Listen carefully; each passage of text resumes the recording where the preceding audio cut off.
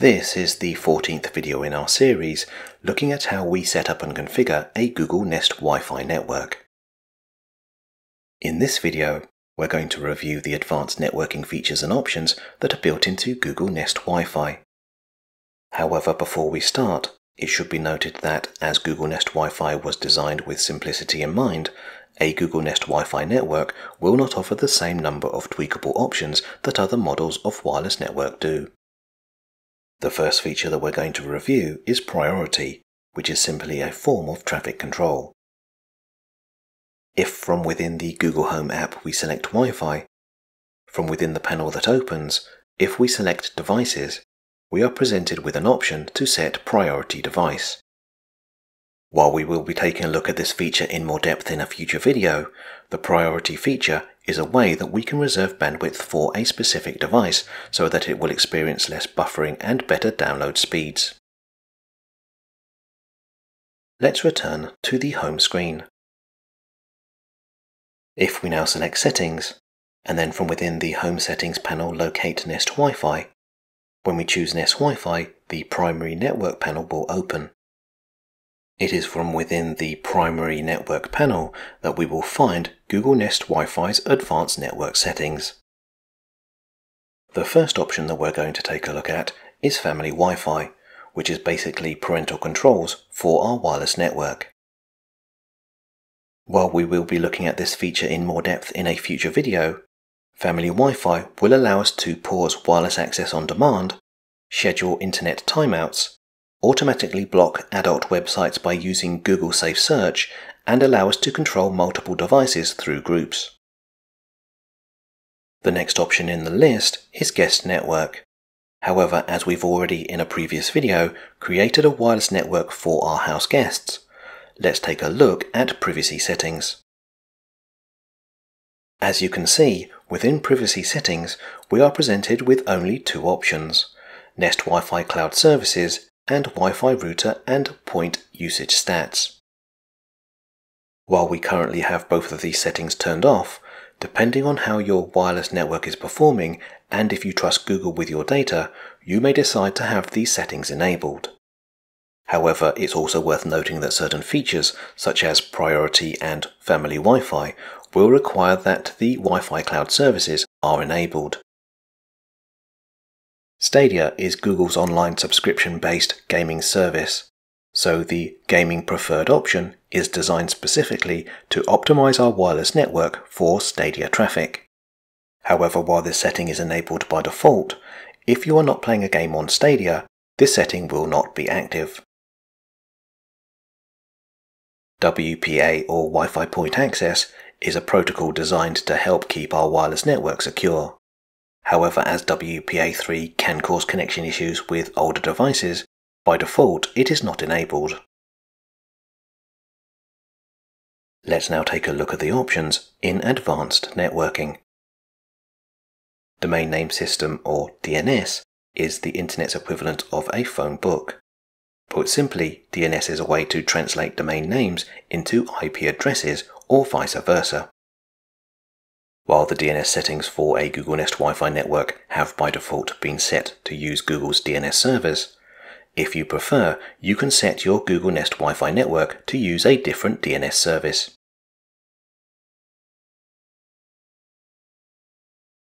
Wide Area Network, or WAN connection, refers to how our Google Nest Wi-Fi router is connected to our internet connection. So the options in this setting will depend on how you've initially configured your Google Nest Wi-Fi router. As you can see, once your Google Nest Wi-Fi router has been connected to the internet, you will not be able to edit the settings in WAN connection. However, a Google Nest Wi-Fi router can be configured to connect to the internet using a number of different protocols. The first option is called DHCP protocol, which will be used if you connect your Google Nest Wi-Fi router to a wireless router that your internet service provider has issued you with. The other two options are alternative methods that a Google Nest Wi-Fi router can use to connect to the internet. LAN, or Local Area Network, refers to the network settings for our home network. So it is from within LAN settings that we can control the IP addresses that our home network will automatically issue to other devices. While most home users probably will not need to change any of the options found in LAN settings, when we connect and configure a wireless network printer to our home network, we will be looking at IP addresses and DHCP pool in a little more detail. UPnP, or Universal Plug and Play, is a networking protocol that allows devices on our home network to connect to each other and share data. In a business environment, UPnP is usually disabled as it can adversely affect network performance. However, for a home user, UPnP removes a lot of the complexity associated with running a home network. So for example, as a home user, you may not be familiar with how you create a firewall rule or enable port forwarding in order to get your games console online. However, by having UPnP enabled, that level of complexity is removed because UPnP allows devices on our network to automatically open parts of the firewall built into our Google Nest Wi-Fi router. In the late 1990s, as the internet started to become more popular, concerns were expressed that we were going to start to run out of public IP addresses needed in order to connect devices to the internet. So a number of steps were initiated, including a plan to replace IP version 4 with IP version 6. As IP version 4 only allows the internet to use around 4 billion connections, and IP version 6 will allow hundreds of trillions of internet connections, a number of internet service providers have started to issue the public with connections that use IP version 6. However, as our Google Nest Wi-Fi router knows that we are currently using a connection with IP version 4, it has disabled this option. DHCP IP reservations allows us to assign a static IP address to a specific device so that that device will always use the same IP address when it's connected to our Google Nest Wi-Fi network. As you would typically use the DHCP reservation settings to configure a device such as a network printer, in a future video we're going to take a more in-depth look at DHCP reservations. By default, a Google Nest Wi-Fi network will have its firewall enabled. So our firewall will be configured to allow data traffic out of our home network, but only allow specific types of data traffic in.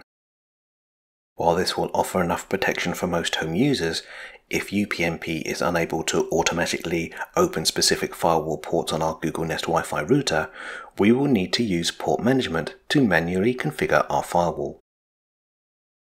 However, as firewalls and port management can be a little daunting, to try and take the mystique out of the topic, in a future video we're going to try and connect a Synology NAS to our Google Nest Wi-Fi network so that we can better demonstrate how port management works.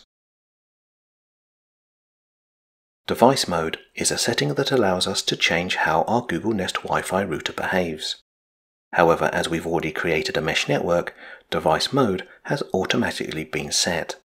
As you can see from the grayed out information, device mode is designed to allow us to place wireless routers and points into something called bridge mode. Bridge mode is basically a configuration that disables a feature called Network Address Translation, or NAT. While NAT is very important within our home network, if you are using two wireless routers that both have NAT enabled, this configuration might cause problems for devices such as games consoles that need to send and receive data to the internet. However, as we've already dealt with double NAT in a previous video, we should not have any problems connecting a games console or a network-attached storage device to our Google Nest Wi-Fi network. So to summarize, in this video we reviewed the advanced network features of Google Nest Wi-Fi. While these features are perhaps not as comprehensive as those found in other wireless routers, most of the main networking features needed to run a wireless network are represented in Google's simple-to-understand user interface.